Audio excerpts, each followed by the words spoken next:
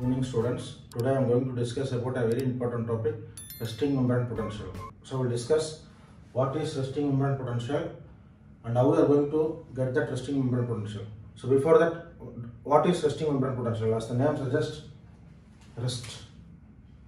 So resting. So when the cell, for example, this is the cell membrane, and you can see here inside of the cell membrane is negative and outside of cell membrane is positive, which you all know. And during rest, so the very important resting membrane potential. So when the cell is at rest, there is still a potential difference between outside and inside. So the definition of resting membrane potential is the potential difference between outside of the cell membrane and inside of the cell membrane when the cell is at rest. This is called a resting membrane potential or RMP. So usually how it is calculated is, you can see here. So there is some electrical difference. So what I use is a galvanometer or voltmeter is used. One end of that is connected to the outside, that is positive circuit. Another end is connected to the inside, negative circuit. And the potential difference between the two will be recorded in this. For example, if it is tilted towards the negative side, the value will be in minus. If it is tilted towards the positive side, the value will be in positive. And first I will tell you the values. RMP of neuron is usually said to be minus 70 millivolt. RMP of skeletal muscle is minus 90 millivolt. And today video I am going to discuss about genesis of resting membrane potential. How I am going to get that minus 70. So I will take the example of neuron. How I am going to get the resting membrane potential of minus 70 millivolt. So let us go into the diagram. Very important, you can see here. So there are three steps deriving resting membrane potential. So this is sodium potassium pump. So this is the first step. So we all know, because of sodium potassium pump, 3 sodium is going outside and 2 potassium is coming inside. So just concentrate. 3 plus is going outside, 2 plus is coming inside. So because of this, there is going to be some negativity inside. And this is around minus 5 millivolt. So because of sodium potassium pump, there is a negativity created inside the cell, which is minus 5 millivolt. Now, so hypothetically reason, we start with 0 millivolt. And I am going to derive to minus 70 millivolt. From 0 to minus 70 millivolt, that is genesis. We are going to see. So hypothetically, imagine that RMP is not there, it is 0. I am going to find how we are getting that minus 70 millivolt, for example, in neuron. So because of the sodium potassium pump, there is a minus 5 negativity created inside the cell membrane. So this is minus 5 millivolt. Coming to the second cause is potassium leaky channels. So as the name suggests, they are permeable to potassium. And we all know potassium is more inside the cell. So there is more potassium inside and less potassium outside. You can see here. So potassium is coming outside. So plus is going outside. Just concentrate. So more potassium is coming from the cell to outside the cell, because potassium is present more intracellularly and it is less outside. So because of this is concentration gradient, from more potassium to along the concentration gradient. There the potassium is more, from there it is going to less area to compensate it. So because of the movement of potassium outside, there is again more negativity created, and in fact because of sodium potassium ATPase only minus 5 millivolt is created, but here it is almost approximately minus 90, some says minus 94 also. So minus 90 millivolt is created because of the transport of potassium outside along the concentration gradient. Now next question arises, why this has stopped at minus 90? It can keep on going, no. The potassium can keep on going minus 100, minus 110. Why we are keeping it at minus 90? Very important. I will explain that answer. Just imagine the potassium going outside, from inside to outside, is because of concentration gradient. Inside is negative. Just concentrate. Inside is negative. So to compensate that, what we expect? Potassium should come inside. This is electrical. So this potassium going outside is concentration. So see here, two concentration. The potassium going outside is because of concentration gradient, and because of that I got minus 90 millivolt.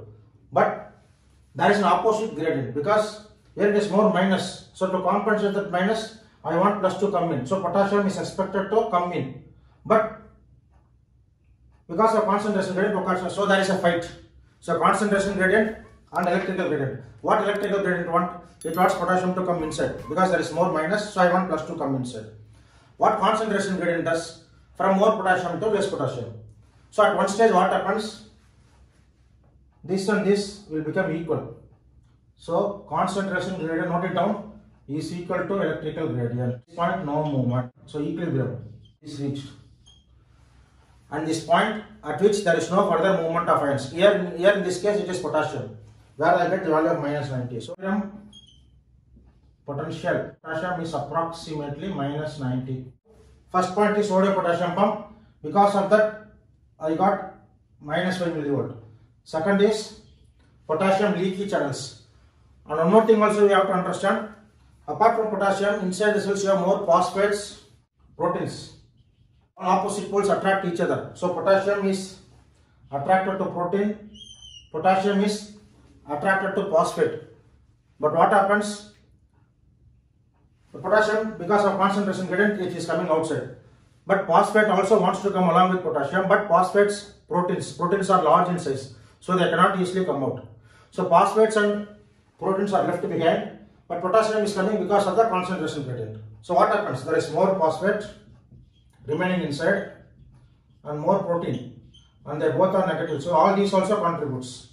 So not only potassium going out, presence of phosphate, presence of protein gives this minus 90 millivolt, which is step number 2. Now coming to step number 3, sodium channels.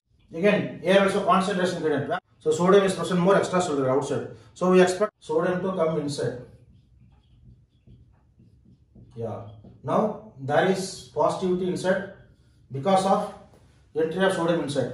But remember, very important, it is not going to create this much. Minus 90 is because of the potassium, but potassium is so much more permeable compared to sodium. Or there are more leaky channels. I will write it here. Potassium is very greater than sodium. So because of this, some positivity is created, but not that much. So when I add this minus 90 minus 95, maybe because of this some plus 20. I will calculate minus 5. This is because of sodium potassium pump. Potassium channel minus 90, then sodium channel plus 20. So which is minus 70 approximately. Yeah, this is approximately minus 70 to minus 75 millivolt, which is what we wanted. So we started from 0 millivolt and we got resting membrane potential of neuron is equal to minus 70 millivolt because of 3 things. Sodium potassium pump minus 5 millivolt, potassium channels minus 85 to minus 90, sodium channels plus 15 to plus 20, sometimes plus 25. So when put together all, you get minus 70 millivolt. This is for neuron. So like that, skeletal muscle is also there. And remember, we are training only neuron, skeletal muscle, cardiac muscle like that. But very important point, each and every cell has a resting membrane potential. Note it down. I explained a little bit about equilibrium potential. Equilibrium potential is the potential at which there is no movement of ions. On a, for example, potassium leaky channels, potassium is going outside. Sodium leaky channels, sodium is coming inside. If I tell equilibrium potential of potassium, so equilibrium potential of potassium means at that potential potassium will not go out. That is what these two arrows. One is concentration gradient where the potassium is going out. Another is electrical gradient where the potassium is coming in. At around minus 85 to minus 90, they balance. So it is so much. Imagine minus 90. So potassium has become less. So this potassium from outside has to come in. But the negativity is not allowed. So concentration and negativity or concentration gradient and electrical gradient are opposing each other and it reaches a balance. It comes to an agreement. Okay, I will not go out because you are also telling this potassium will tell.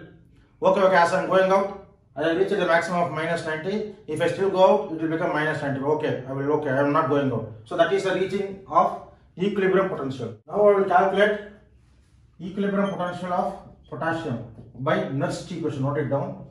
Nernst equation or Nernst potential. Nernst equation is the one which is used to find the equilibrium potential, which is also called Nernst potential. For example, equilibrium potential of potassium is equal to, I will write the formula, is equal to RT by ZF into logarithm of 10 concentration inside the cell membrane by concentration outside the cell membrane. In next equation, you can calculate the equilibrium potential. Remember, equilibrium potential is for single ion. So equilibrium potential for potassium, that is separate. Equilibrium potential for sodium, that is separate for sodium. Equilibrium potential of chloride, that is separate. In fact, we have explained only sodium, potassium and pump. Even chloride is also involved, but that value is very, very less. So I have not explained in the genesis. When I explained about how minus 70 millivolt comes, I have not included chloride, calcium, all those things, because they play a very, very minor role. So we ignore that. So R is gas constant, T is absolute temperature, F is Faraday constant, Z is valency. We need not know each and every value. So which is coming to 61. So I put plus or minus 61 into log of concentration inside. Now we are going to take equilibrium potential of potassium. So potassium concentration inside is 140. Concentration outside is 5, around 5. So which we calculate here, we will put as minus. So for positive ion, inside by outside means it will become minus. So minus 61. So this has come approximately minus 90. So this is equilibrium potential for potassium. Same way, I can calculate equilibrium potential for sodium. The same formula, minus 61 into concentration outside, inside by concentration outside. For sodium, concentration inside is 110. Concentration outside is more, 162 plus 70.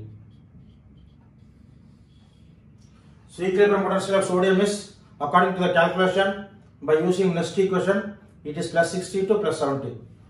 Equilibrium potential of potassium is minus 90. Yeah. Now comes the very, very important question. So now you can ask, sir, then RMP is equal to sodium, potassium, everything. If I put this minus 90 plus 60 approximate, or minus 90, this is plus 70. So minus 90 plus 70, which is equal to minus 20. So according to the calculation, I expect resting membrane potential to be minus 20. But what we got?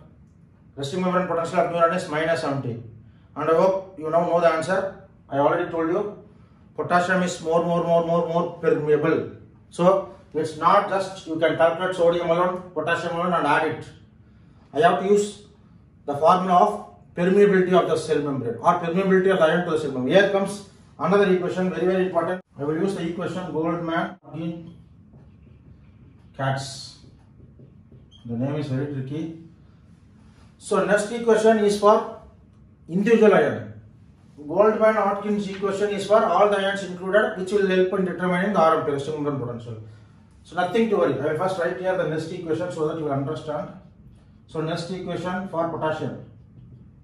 Now we calculated minus 61 into potassium inside by potassium outside. Same thing for sodium. Minus 61 into sodium inside by sodium outside. Same thing for chloride, whatever it is. Now coming to Goldman, the same minus 61 into, but I will add permeability potassium inside and outside. And the same thing, potassium inside by potassium outside, plus this is for this, then plus for sodium, permeability sodium inside by permeability sodium outside, into sodium concentration plus sodium outside. So now what happens here? Yeah, Goldman is nothing but adding permeability difference also. So here the permeability is very high. And here the permeability is compared to this not high, or even it can be less compared to this. So what happens? This minus 9, for example, you easily imagine like this. 90% of permeability is by potassium and only 10% of permeability is by sodium. So what will happen? So I have to take, I already found out for potassium it is minus 90 millivolt. For sodium it is plus 60 millivolt. So I will take 90% of this minus 90 and only 10% of this plus 60. Then it comes to around minus 70 millivolt for neuron. Like that we can calculate the resting membrane potential. So in today's class I discussed about main three things which is involved in resting membrane potential. I again repeat, sodium, potassium pump. And another very important thing, you can think only -5. But if the sodium potassium pump is in problem, your entire resting membrane potential mechanism will be affected.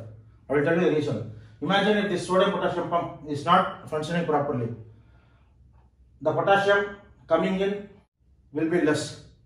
So the potassium already is more, but this is adding on to that, or otherwise already there is more potassium inside, 140 to 145, more potassium is inside.